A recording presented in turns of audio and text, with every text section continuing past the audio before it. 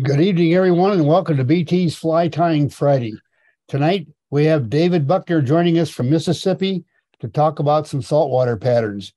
And the weekly tip is going to be on wing cases for nymphs.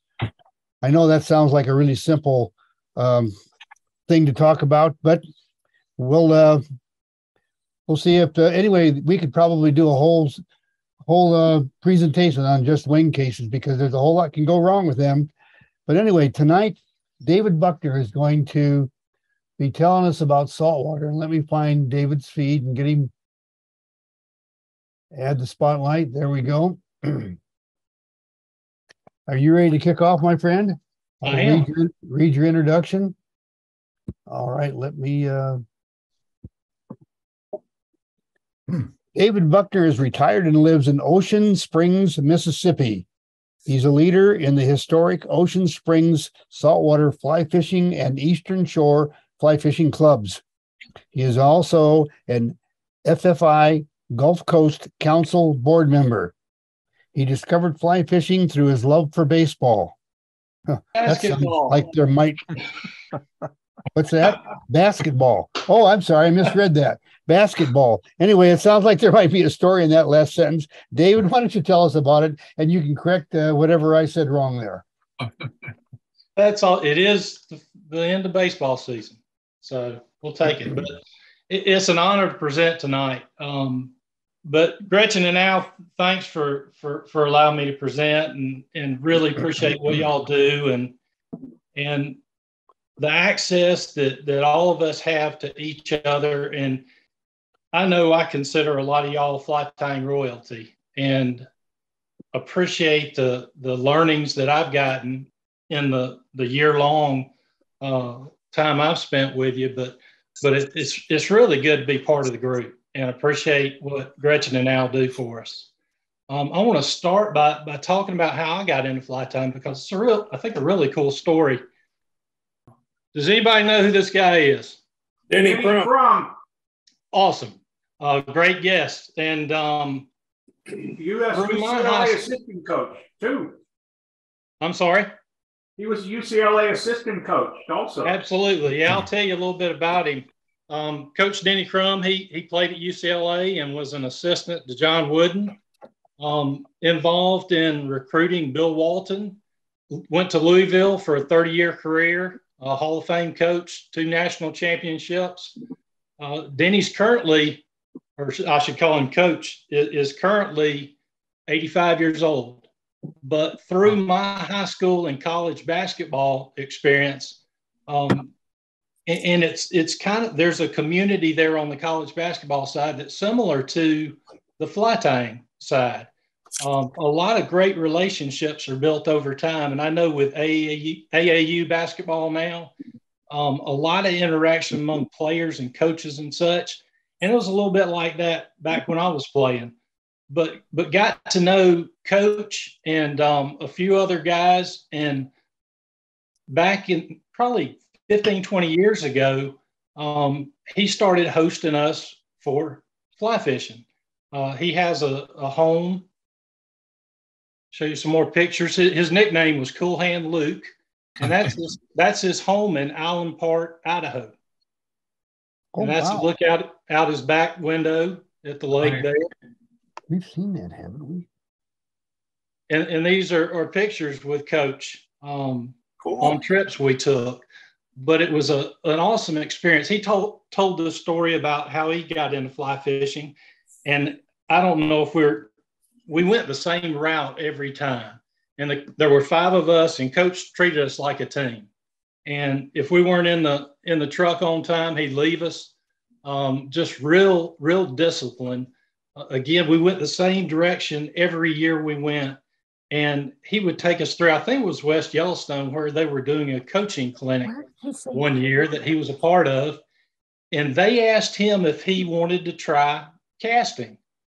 And he volunteered and got up there and started casting and ended up falling in love with the sport. Bought a place in Idaho. He lives in Louisville. Bought a place in Idaho and goes out there several weeks a year. Coach had a couple of minor strokes in his early 80s, So we haven't gone in several years, but it was a really grand time, a great time to talk about basketball. He talked about, I've been there when he was doing his radio show. He talked about the recruiting days. And interesting thing there is he did all the recruiting. John Wooden didn't go on the road. The only player that Wooden recruited was Bill Walton. But the stories were just amazing and great time. And that was my introduction into fly fishing. Moving to the coast, it's become more of a saltwater venture. And want to talk tonight about pompano in particular. And I've got there a phrase, match the species. Whereas trout fishermen, and we'll talk about warm water too, because it's kind of on a continuum from freshwater matching the hatch to saltwater matching the species. When I sit down to tie flies, I typically tie flies specific for what I'm targeting, whether it's redfish, cobia. For instance, I'll tie an orange double bunny for cobia, triple tail. I'll tie shrimp flies and small minnows, sheep's head. We've got a similar to a gotcha fly, a crazy Charlie fly that we tie, speckled trout. But there are specific flies for specific species. Now you might run across, crab or shrimp or a bait fish, maybe a red minnow or a silverside, and decide to throw those. But typically, we're tying for the species. Al mentioned it last week. This is a satellite view of the Louisiana from the Mississippi, mouth of the Mississippi over to the panhandle of Florida. And you see Mobile Bay in the middle. And one of the issues we deal with down on the Mississippi Gulf Coast is mud, dirty water. And you can see that on the left. If we have a north wind, if we have lack of rain, if they open the Bonnie Carey Spillway over towards New Orleans to release water, we're dealing with mud. And you've got to find those clear days like are on the right. You see over towards the left at the mouth of the Mississippi, you see that kind of comma-shaped island. That's Chandeleur Island. Oh, yeah. And we spend a lot of time down there. On the right-hand side, that's a good day. That's a good day for the barrier islands. Another issue we have is those barrier islands, they suppress the wave action. So we don't get a lot of water movement inshore in Mississippi. So we have to go to the east, and we'll go over to Dauphin Island in Alabama, just east of Mobile Bay, all the way over on the Panhandle, Pensacola, Fort Walton, Panama City, places like that, destined to fish for surf fishing on the beach. And it's a whole different game. Of course, we're looking at other type of forecasts. We're looking at waves, tides, wind, salinity, things like that. But that's what we're dealing with. So we'll check that before we go out, and it really guides what we do as far as trips. What I wanted to get into again is pompano. I don't know if you guys have ever fished for pompano, but I've got several bullets here about how to and what to use. We sight fish for pompano in the surf, and typically a kind of shallow surf. So you're able to walk out maybe knee deep into the water. We fish typically late spring to summer, starting in April, May timeframe when the water is 70 degrees plus. Mainly range in size from 12 to 18 inches. In Florida, there's a fork limit of 11 inches and a creel limit of 6.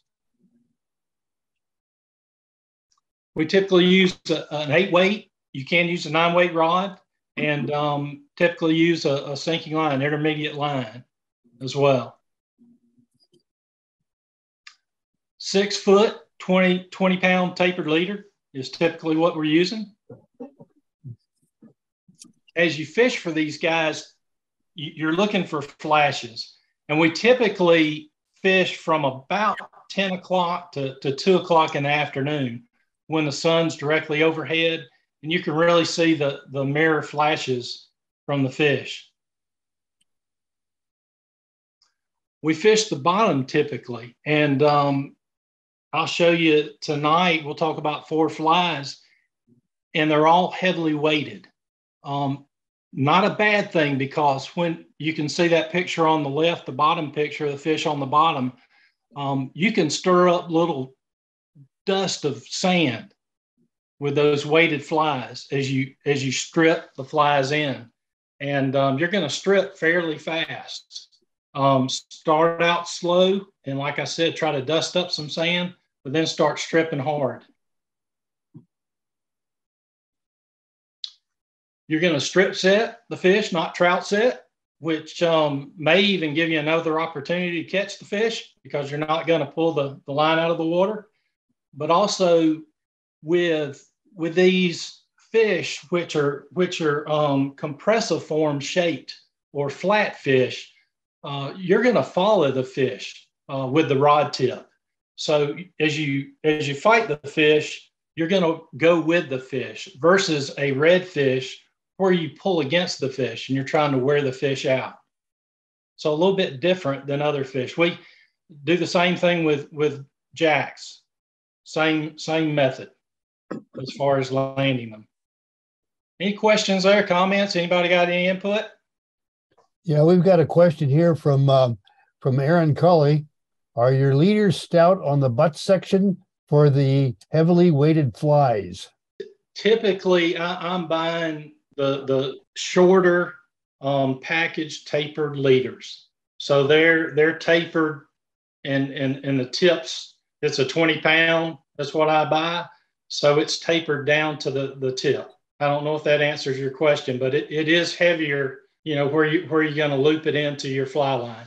You use fluorocarbon rather than mono. I typically use mono, but either one's going to work. If we're tying flies for these guys, they're typically medium to large lead dumbbell eyes, or a good bit of lead wire. So what I want to do is talk about 2 flies, which are more crafting than fly tying, and then tie 2 flies. Starting off, and I think there's something here for everybody. The point I want to make on this is a sand flea or a mole crab. You see the picture on the left, and you see the flies tied above it. Over on the right-hand side, you can see the materials. You can see rubber legs, dubbing, typically using mono thread, lead wire, using a number 2 mustad hook. That's a DT model, but we typically use an 34007 model. You've got on the left-hand side, you've got daddy long legs and crystal flash and chenille, which is cut and with burned ends. What I've got there in the middle is a River Road Creations cutter. I think we talked about that not too long ago. A call Tim Flagler was talking about to cut through foam. Now with furry foam, it's a tough cut, much tougher than just straight foam, 2 millimeter foam. But I designed that custom cutter, sent it to Tony at River Road Creations. Those folks are great to work with. And he made that cutter in about 2 weeks. What I'll do with that guy is I'll take a bodkin and burn a hole in the middle and fold it over the hook and tie it down in the front. So under the hook, there's a good bit of wire that I flatten. And now I'm going to move over to the vise real quick. And I want to show y'all, that's the drawing that I sent to Tony. So I just gave him the dimensions and the shape. And like I said, it took him about 2 weeks. He said it was a pretty tough cutter to make compared to the others he does. And against my hand, you'll see the cutter, and you can kind of tell how large it is. Oh. I can't recall the exact amount I paid, but it was only about $75, which is not bad considering the amount of effort he put into that. Any questions about that guy? That's the sand flea. Very effective with pompano. Next one I want to show you is a ghost shrimp. Really interesting looking shrimp that's different than other glass shrimp and other shrimp we fish with. You can see some pictures on the bottom left and bottom middle. That bottom middle picture is incredible. Those things get up to 4 or 5 inches long. Really a strange creature. That fly is tied with a good bit of rabbit fur, and I stack that rabbit fur all the way to the back, and it's actually underside and the top, and then finish it off with a merkin style tail with EP fiber. That's a 4X hook. I'll use the really long, a 1 to a 2 alt size 4X mustad hook, saltwater hook. Really effective fly too. It's got a good bit of lead wire around the hook shank as well to help it sink. But that one's got a lot of action in the water. Love the ghost shrimp. The first fly we want to look at the vise is a pompano rocket. I don't know if you guys have heard of Baz Yelverton. Baz lives in Pensacola, and he created this fly specifically for pompano. And it's a real easy fly to tie. The fellow that taught me to tie this fly is named Jim McGee. He lives in Ocean Springs. And his comment was, you can't out bling a pompano. You can't out bling a pompano. So you'll see with this fly and the next one, which is my version of pompano rocket, a lot of flash involved with that mylar. So what we've got is a number 2 short shank hook, Yamagatsu.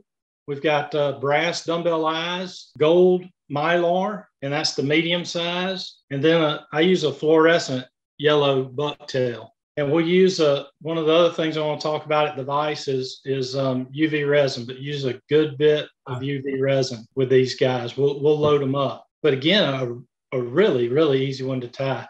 So this is exactly the recipe from Baz. Total length about 2 3/4 inches is what he aims for. The mylar that's cut there is cut at 1.5 inches. So we'll start out. I've got 0.004 mono. This one I'm using with this fly. And we'll start out with dumbbell eyes up front. And you're going to tie this guy just like you would tie a clouser, deep minnow, on one side, just the underside. One of the things I use a lot, because I tie with a lot of bucktail, I made this prepper holder. It's just 6 millimeter foam in a T, and I cut some slots. This thing's probably 6-8 years old. Come to find out, now Hairline sells one. I think Blaine Chocolate peddles the thing. And I don't know how much it costs, but I could have made at least $100 on this idea. Really handy if you use a lot of bucktail, and real handy if you have leftovers you want to save. So I'll start out by cutting the bucktail in a little bit of a slant and tie it in on the near side of the hook.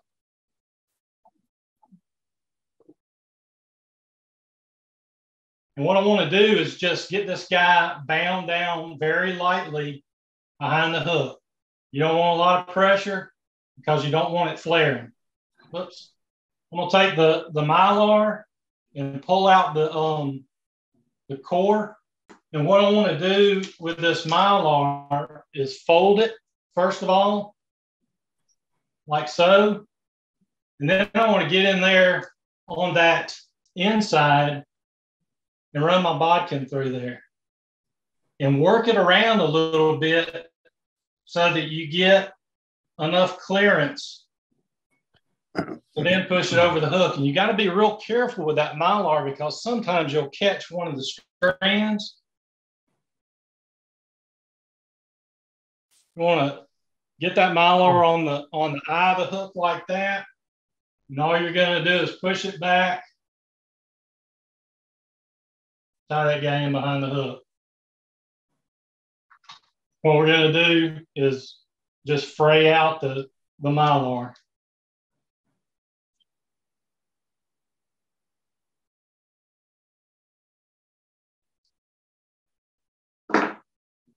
Going to tie that guy off.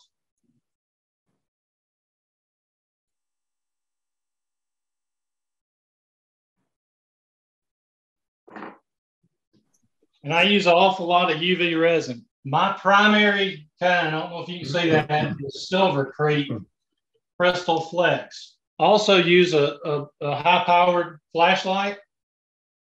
As I mentioned, I use a whole lot of resin. I'm going to drive Al crazy with this.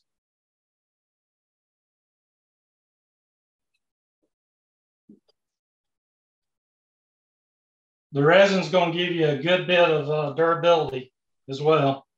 And then we'll cure that.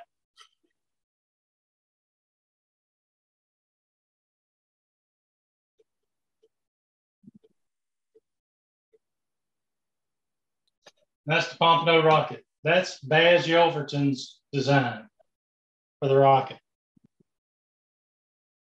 The next one we've got is kind of a design I came up with, a little bit different. This one's using again a number 2.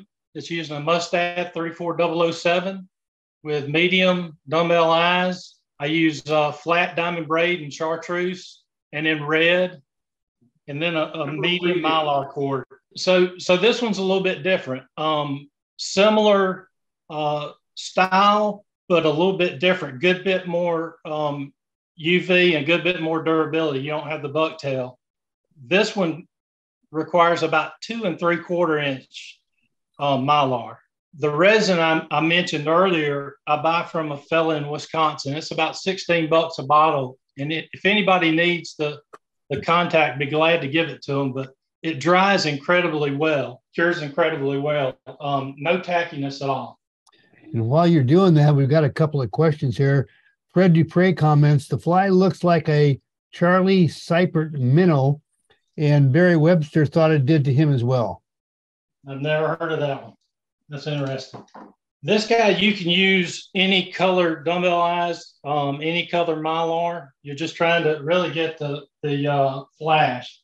And on this fly, we're going to go about a half of a hook eye behind the eye with the dumbbell eyes. You want them pretty far forward. We're going to go all the way back to the bend, and then back forward again, and trying on this one to build up a tad of bulk, and you'll see why as we move forward.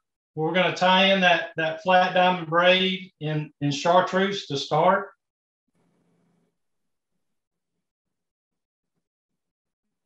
And don't worry too much about the front and leaving that frayed braid up there, because it's all going to be covered up at the end. Return that forward. We're going to wrap the chartreuse about 2/3 of the way forward and tie it down.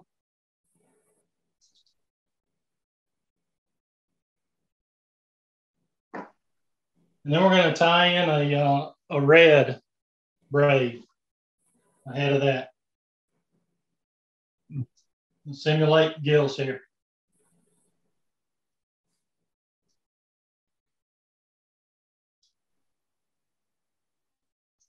On this guy, the red, you want to overlap a good bit, because again, you'll see why we want to build up bulk towards the front of the fly.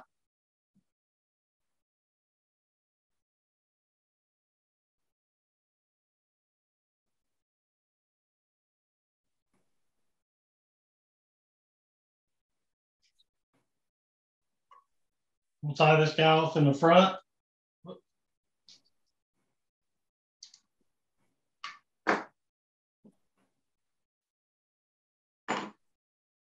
What we want to do at this point is we're going to go all the way back to the back. Tie in our mono. On this fly, I'm using silver Mylar. Again, I'm going to pull out that center cord. This one's a tad different. I'm gonna fold it in half again and put the bodkin #2 hooks. Have a little bit larger eye. So what I'm going to do is run my scissors through that Mylar, like so, to expand it a little bit more, fit over the eye of the hook. Put that guy on there. And again, fold it back.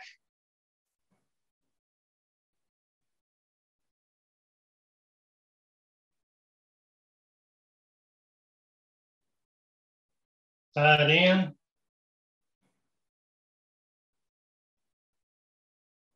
Lock it down.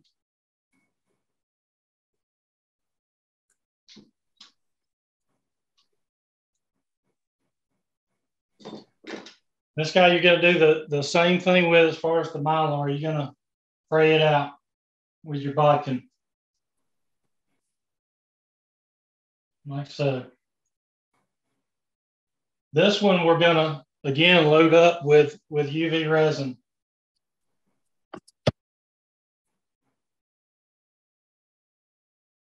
Always like to cover my eyes, dumbbell eyes, with resin, because I'm typically fishing on oyster beds and sand.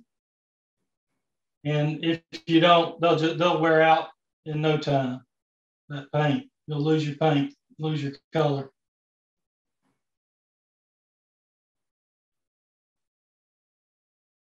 Again, a real good coat. We've already covered that braid, which really makes the colors pop.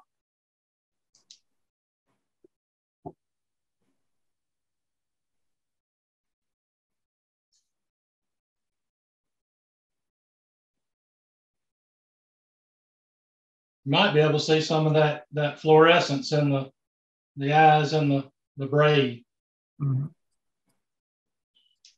That's the second pompano rocket.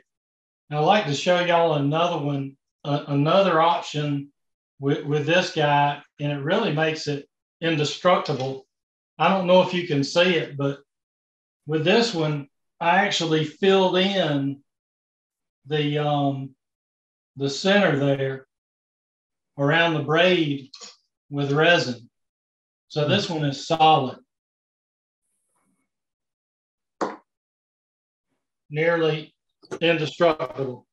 So those are two pompano rockets. Any questions about those guys? Got a couple of them here that are on the chat from Joyce. Says, is the silver Mylar called cord? And the silver Mylar I get is a strand, and she wants that explained.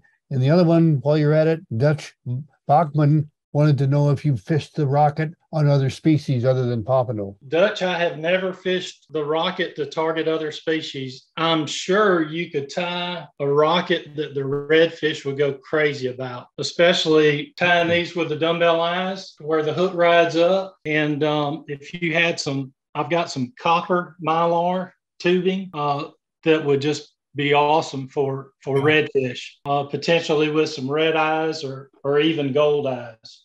Would make a great redfish fly. Could you show us the UV resin bottle so we can see the label on it? I could share with you the guy I buy it from. It's Silver Creek, and the guy only sells it via the web and email, and I pay him through PayPal. So it's not readily available at stores, at Fly Shop. The Mylar I like to use on this one is a size medium. and I buy the Madison River Mylar. You can see it there. And I buy it in silver and gold and copper and black. And they also, I believe, have pearl color. But Madison River Fishing Company, and free shipping. So you can just order a couple of bags, and they're really good to deal with. A lot of the other Mylar from other folks, if you order they'll have a medium and large, and the medium's just huge compared. Any other questions about the flies? I want to show you some others that I use, and these are some squid patterns.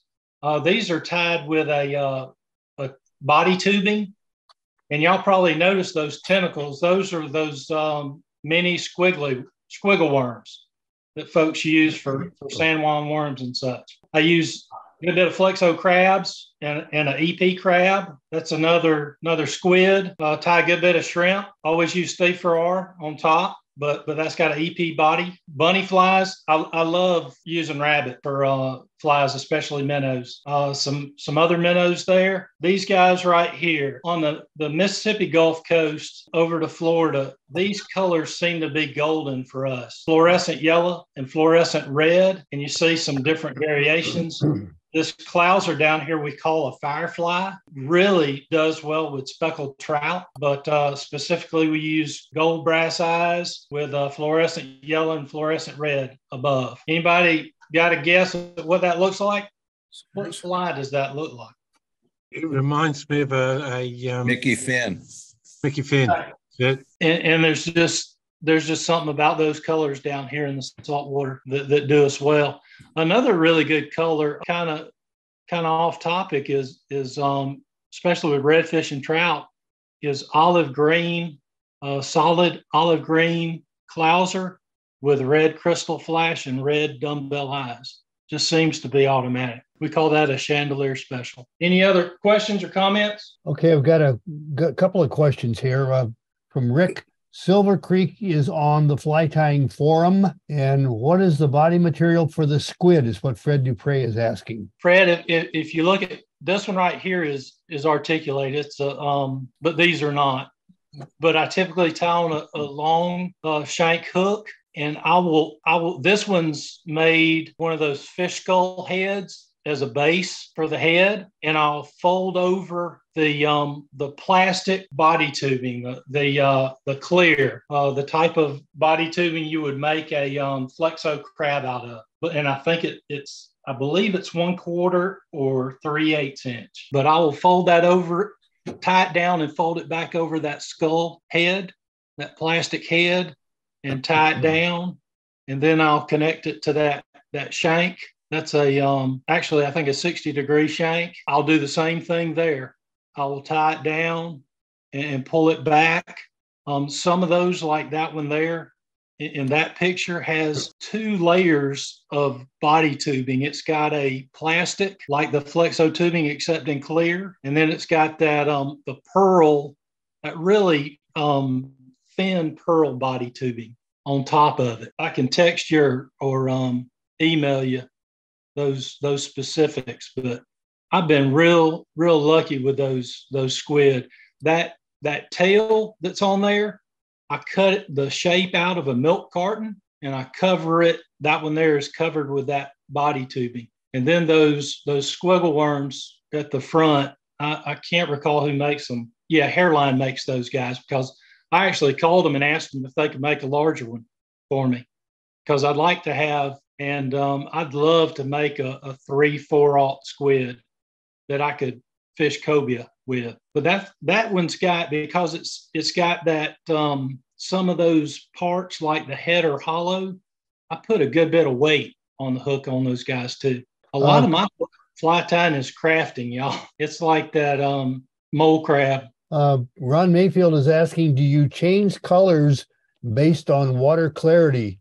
If so, what colors for what water conditions? Yeah, typically our colors, if it's going to be it's bright fly, bright day, just like trout fishing, and we're gonna fish those bottom right flies, those really bright flies on on a clear water day. If it's murky, we're dark flies. We're olive, and black and purple do really well in this area. I would have thought as well. But it's the same approach as you would take with cold water. So Al, I've got so one of those flies I really like. It's that double bunny, and it's got some schlappen on the front, and it's got some glued mono to dome eyes, and some crystal flash. But Al, I just think this guy would really look cool in the tank.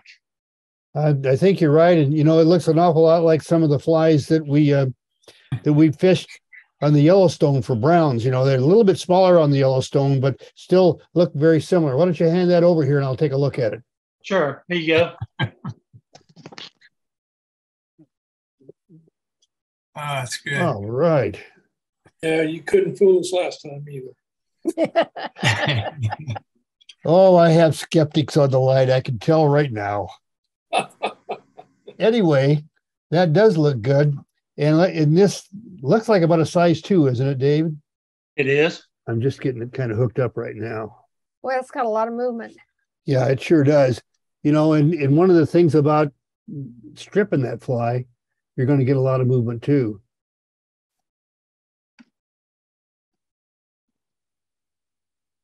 Yeah, I like that. I like that a lot. See if I can zoom in a little bit more. Let's spotlight that for a minute. Robin wants some information on the tank. Okay, ask the question, and because the person that knows about it is David. Yeah, David, Robin would like some information on the swim tank. Do you have his email address? I believe so. It's in the distribution list. Yeah, could you send Robin some information on the tank? Certainly. Okay.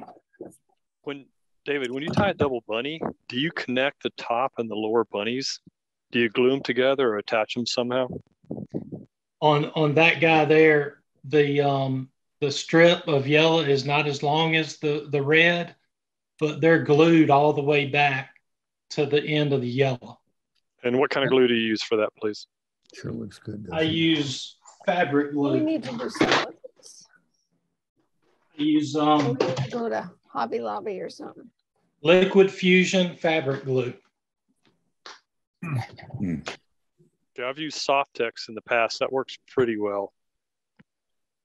I'll have to try that too.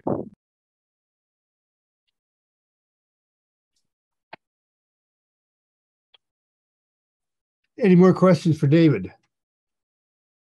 I never heard the answer to whether you use a stinger hook on this type fly versus just the regular one hook.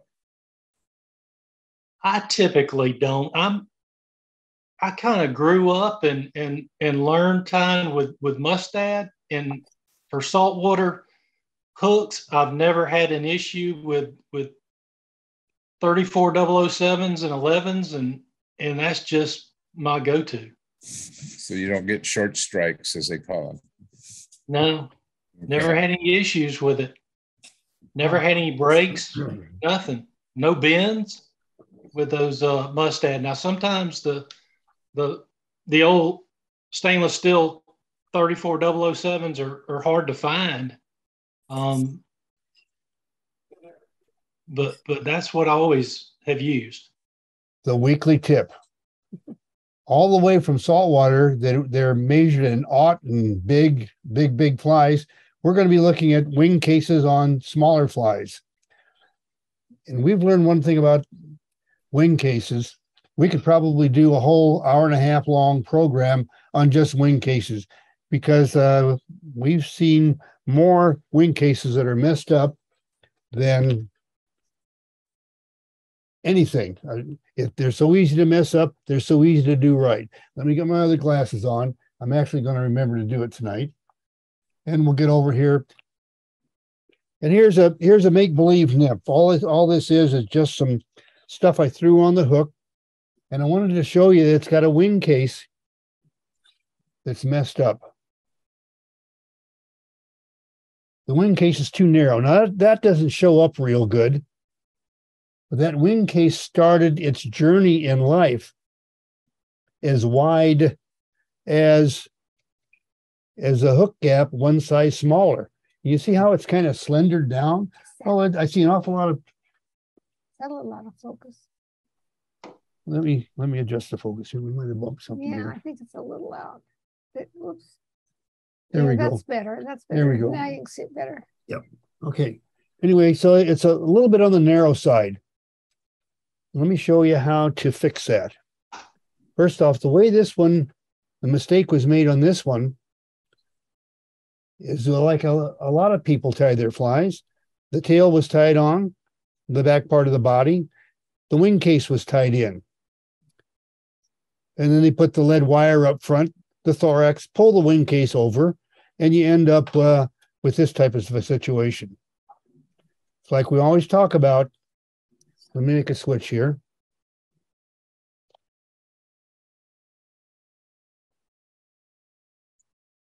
Here's one with the wing case is much wider. As far as we're concerned, it's a proper wing case. And what's the difference? Well, let me show you what the difference is. I want you to notice it on this fly, or this partial fly. I'll get it up here so you can see it. There we go. We tied the wing case material to the hook directly in front of the back part of the body. What we did on this hook is built the front part of the body. Well, shoot, let me try. Let me just get this out of here. Put that one in the vise. And I want you to notice that the body has been made larger by adding material in front and including the lead wire and all that stuff. And what you end up with is, if you'll notice here. So stop just a minute. So you're tiring on, and there's lead wire underneath where you're tying it on. All the stuff is under it, yeah. rather than putting the wing case on. As soon as you've tied on the back part of the body, like a lot of folks do, and then they finish the fly to the front, is you finish a good portion of the underbody in front of the wing case and then tie it on, so that you're tying to a larger diameter body part of body material. And what that does is, I want you to notice that it's tied all the way down on the side here and on the side here. And that one is going to be a nice wide wing case when we pull it over. In fact, I'll just pull it over temporarily here. I'm not going to bother about putting materials in. And there's one other thing that can make wing cases turn out a lot better. If everything goes to heck and pulling the wing case over, it doesn't work for you. Now that's going to be a nice wide wing case, as you can see. But there's another thing you can do. Sometimes to salvage a wing case is going to heck on you, is lay your bodkin in there, push it over, not pull it over. And that will also spread that out and keep it from collapsing on you. But anyway, that's the tip for tonight. Tie your wing cases on an underbody, not directly to the hook. I guess that would be That's a good explanation. the message. Okay, well, I was working for You're it. working up to it. I know how to do it, Gretchen. I just don't know how to explain it.